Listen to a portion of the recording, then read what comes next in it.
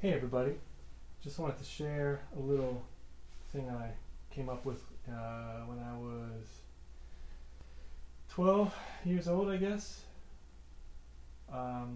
This is the easiest way I know to get the Beatles, Jeff Lynne, Traveling Wilburys kind of warm, fuzzy, carpety snare drum sound. I would imagine back in the day it took these guys a long time to EQ this stuff, and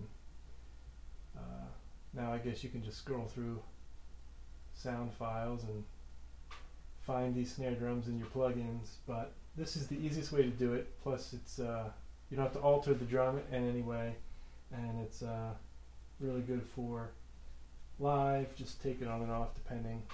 So you get some different snare drum sounds out of one drum. And all it is 2 pieces of clear contact paper and 2 pieces of aluminum foil. And you just put the 2 plies of aluminum foil face to face, and then 2 pieces of clear contact paper smashed together, adhesive sides in, so you get this disc. You cut it out a little bit smaller than whatever size your snare drum is. This is a 14, so obviously it's a little bit smaller. I use a hi-hat cymbal just to trace. It's the easiest way.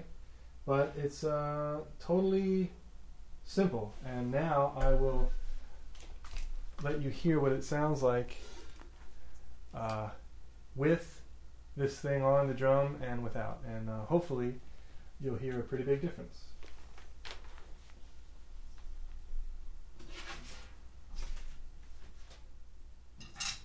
This is just the drum by itself without.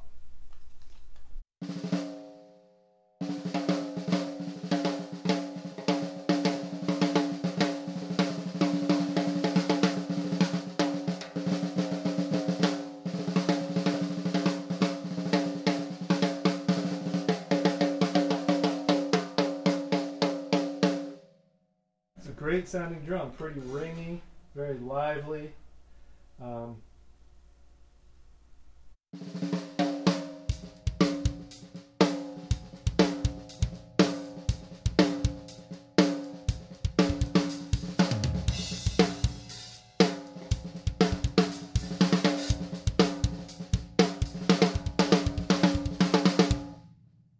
So that's it. Throw your boy on there, and it's a totally different monster.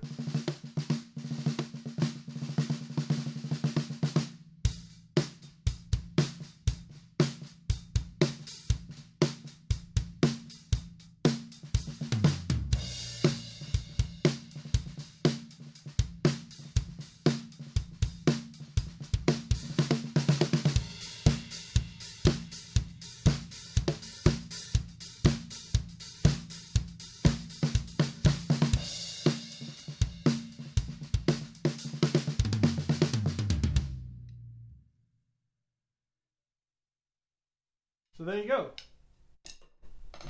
Pretty cool, right? It's your new best friend. And just make sure you tell everybody where you found it. Have fun.